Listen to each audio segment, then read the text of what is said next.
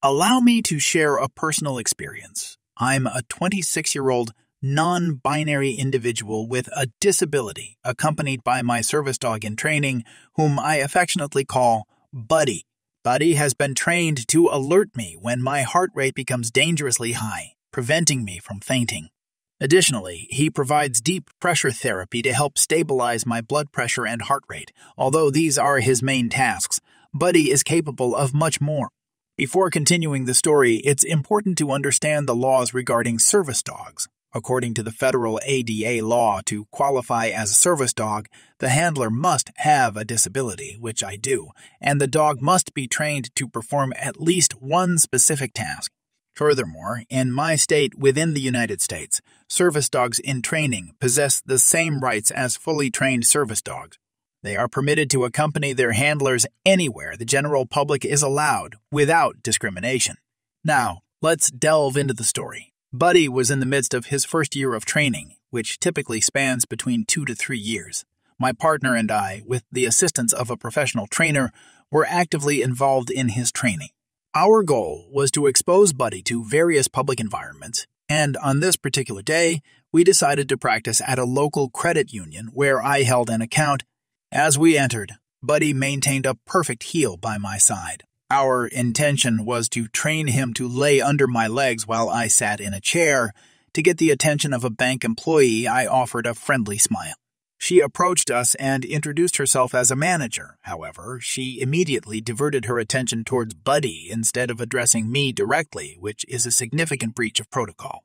Attempting to redirect her focus, I made several unsuccessful attempts to gain her attention as she continued to engage with Buddy. Being a young dog still in training, Buddy grew excited in response.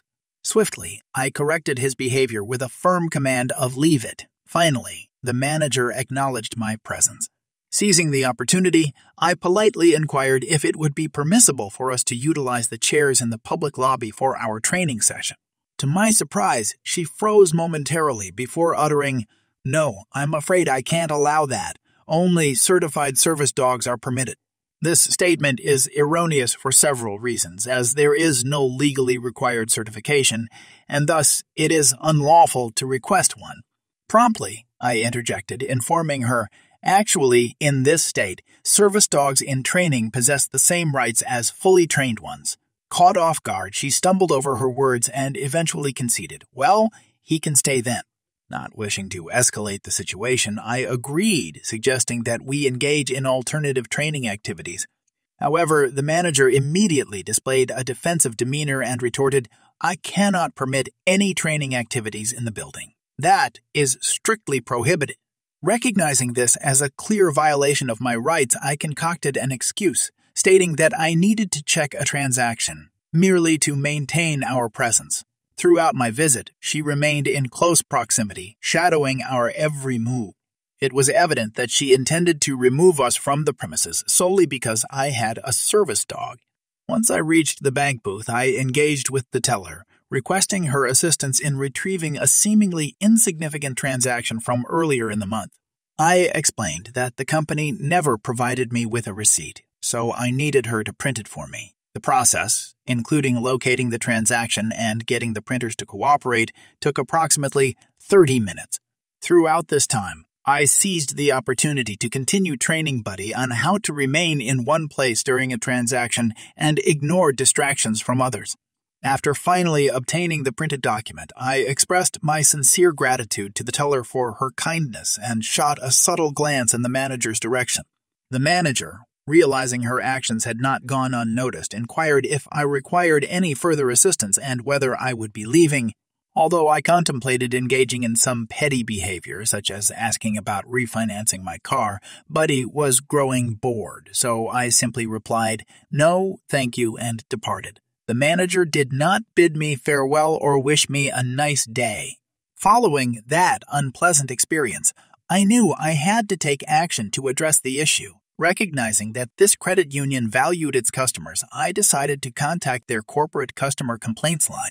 Within a minute, I connected with a courteous gentleman on the other end. I recounted the entire ordeal, citing each ADA law and state statute that the manager had violated.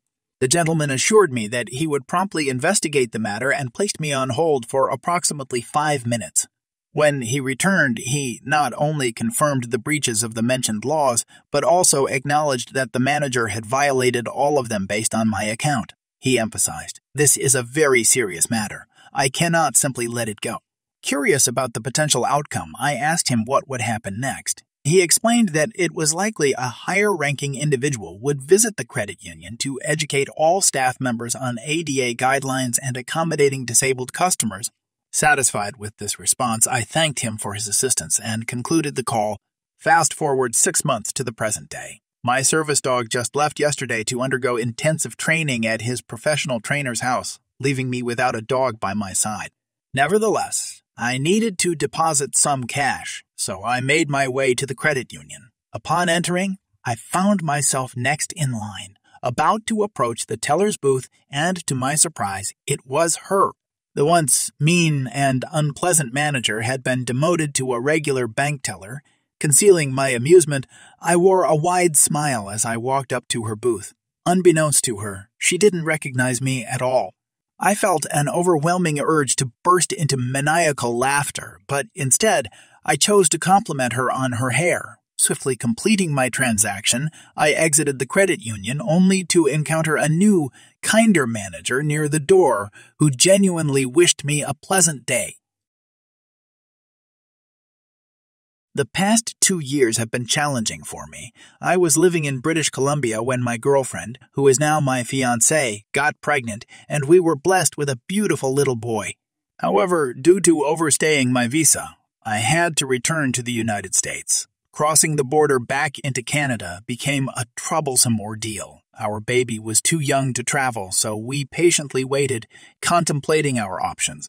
Eventually, we decided to pursue permanent residency, and a lawyer recommended by my fiancé's cousin seemed like the solution. And so, the nightmare began. We invested $6,000 and embarked on a lengthy process of paperwork with its inevitable back and forth and countless hoops to jump through. As we neared the end, we discovered that the lawyer had forgotten to obtain several crucial documents, such as sponsorship paperwork, among other essentials. I initially thought it wasn't a major setback and that we could rectify the situation by submitting the missing papers promptly. However, the first red flag appeared when the lawyer casually mentioned crossing the border illegally as an option to be with my family. It was disconcerting to find myself explaining to my own lawyer that this was not a viable solution. A month later, after finally clearing the consulate in Seattle, my paperwork was on its way to my home. One day, my fiancée called me in tears when the expected package failed to arrive, and she had called the consulate to inquire about the delay. To our shock, she discovered that the lawyer had contacted the consulate, requesting a change of address to my fiancé's location in British Columbia. Curious, I immediately called the lawyer, expressing my disapproval and informing her that she had deceived the consulate. We promptly reported her actions to the consulate, clarifying the truth. As if that wasn't enough, she then suggested that I should illegally cross the border to retrieve the package from my fiancé, assuring me that everything would be fine since my permanent residency, PR card, and number were in the package. I was left speechless, trying to process the magnitude of her misguided suggestions. I pointed out the illegality of her proposal, the logistical challenges of moving all our belongings, and the fact that she had taken actions without my consent that were entirely unnecessary. It was evident that this could potentially lead to severe consequences for me. Her responses lacked any valid justifications, leaving me dumbfounded and disillusioned by her words.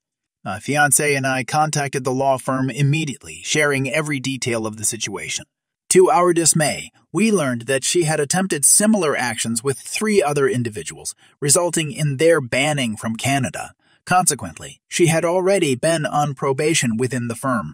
Later that day, we received a call from the law firm informing us that the lawyer had been terminated and they would initiate the process of having her disbarred. We also shared our entire ordeal with the consulate, and it seemed that something substantial had been conveyed during the firm's communication with them. Remarkably, the law firm compensated our entire case, granting me permanent residency free of charge. Not only did we manage to secure our legal status, but We also successfully got the lawyer fired and eventually disbarred for her negligence and other charges. With these burdens lifted, our family is now happily together, planning our wedding. It was a relief to discover that justice prevailed and we could move forward with our lives. In an attempt to maintain confidentiality, I will refer to my workplace as Blue Pet, a pet store where employees wear blue uniform. Having worked at Blue Pet for over 2 years, I have accumulated a total of 6+ years of experience in customer service and retail. Throughout my working years in Canada, I have held various positions in grocery stores, food establishments, and restaurants. However, what I experienced during this particular incident was unprecedented. Although I was initially a part-time employee, circumstances led me to work 30-40 hours a week due to new hires quitting or other reasons that escape my memory. It was during this period that Blue Pet implemented a new rule requiring us to use transparent water bottles, ensuring that our consumption of water was easily identifiable. The rationale behind this rule, presumably, was to prevent any misunderstandings where customers might mistake our beverages for something else while we assisted them with their pet care needs. To comply with the rule, I needed to acquire a transparent water bottle, so one day, on my way to work, I decided to make a quick stop at a dollar store located in the same strip mall as my workplace. In Canada, it's a well-known fact that regardless of the dollar store's name, whether it be Dollar Tree or Dollarama, they all share a common green-themed branding. The employees don regular t-shirts paired with vibrant green aprons. At Blue Pet, on the other hand, we wear collared blue uniforms with either black or khaki pants. Our shirts bear our name tags, the Blue Pet logo, and occasionally we adorn them with Blue Pet pins to signify seniority, achievements, or other approved miscellaneous pins. Unbeknownst to me, I had forgotten about the transparent water bottle rule, hence my rushed visit to the dollar store solely focused on finding a temporary solution. As I entered the store wearing my Blue Pet uniform, I realized that the colors clashed with the unmistakable green theme of the dollar store. Undeterred, I proceeded to search for a cheap water bottle until I had the opportunity to purchase a better one elsewhere. Engrossed in my task, I was interrupted by an older woman who sought my assistance. Her, "Excuse me, young lady." Me, "Yes," responding with a tone that conveyed my urgency rather than professionalism. Her, "There's no need for rudeness. Where can I find?" Me, "I'm sorry, ma'am, but I don't work here," pointing to the Blue Pet logo on my uniform. Her, "But you're wearing a name tag." "Oh, well, I guess I'll have to find an employee who actually wants to help me." I brushed past her, determined to locate the water bottles. However, my mission was interrupted once again, this time by a woman in her 30s or 40s, accompanied by her 12 or 13-year-old child. It was apparent that English was not their first language. Her, "Excuse me, ma'am, where can I find the birthday bags?" with a hopeful tone. Me, "They are located on the back wall toward that side," gesturing toward the far wall to provide a visual reference. She thanked me for the assistance, and they continued on their way. Finally, I managed to grab a plain water bottle and proceeded to the checkout counter. To my surprise, I was once again halted by the same older woman from before, this time accompanied by her husband, who apparently witnessed my interaction with the woman and her child. Both wore scowls on their faces. I shrugged off their discontent. Working in retail and customer service tends to diminish one's concern for individuals' unreasonable dissatisfaction. During that same visit, I was stopped by at least 2 other individuals, separate from the aforementioned incidents. While I understand that busy environments can lead to confusion, one would think that if someone was wearing a distinctly different uniform, not even remotely resembling that of the store's employees, it would serve as a clue that they do not work there. Moreover, I was shopping and my Blue Pet logo was prominently displayed on my attire. The entire experience left me bewildered beyond words. While I was on my break from work, I was gonna go to the Starbucks close by to get a water. Unfortunately, they closed right as I got there. I was heading back to the store when I saw a smoothie bar I had never tried before and decided I would buy one. My mistake was not bringing my wallet because I usually use Apple Pay, So after ordering my smoothie, I find out that they don't have Apple Pay. I was bummed and said, never mind, as it was already close to the end of my break and I could come back another time. The guy behind the counter, who was super sweet, said I could pay on the website, so I tried. And for whatever reason, the website kept saying my card was expired, even though I knew it wasn't because it doesn't expire for another 2 years. So I let him know that it won't take my card and I'll come back another time, and he goes, go ahead and just take it. It's on me. I thanked him and told him I'll make sure to bring my card next time, and we had a good laugh. Here comes Karen. She starts demanding a free smoothie from him because he gave me one. I felt horrible and walked over. Nay, he doesn't have to give you anything. He gave me the smoothie because he was being nice. You can't just demand something free of charge because he made a kind gesture. Cue Karen yelling at me. She demanded to know who I work for. I was wearing my uniform, so she could get me fired. The manager heard what was going on and came out. After explaining what happened, he kicked Karen out. Thankfully, the employee didn't get in trouble for giving me the smoothie. The manager was super chill about it, which was a relief because I've seen managers throw employees under the bus, and I've experienced it too.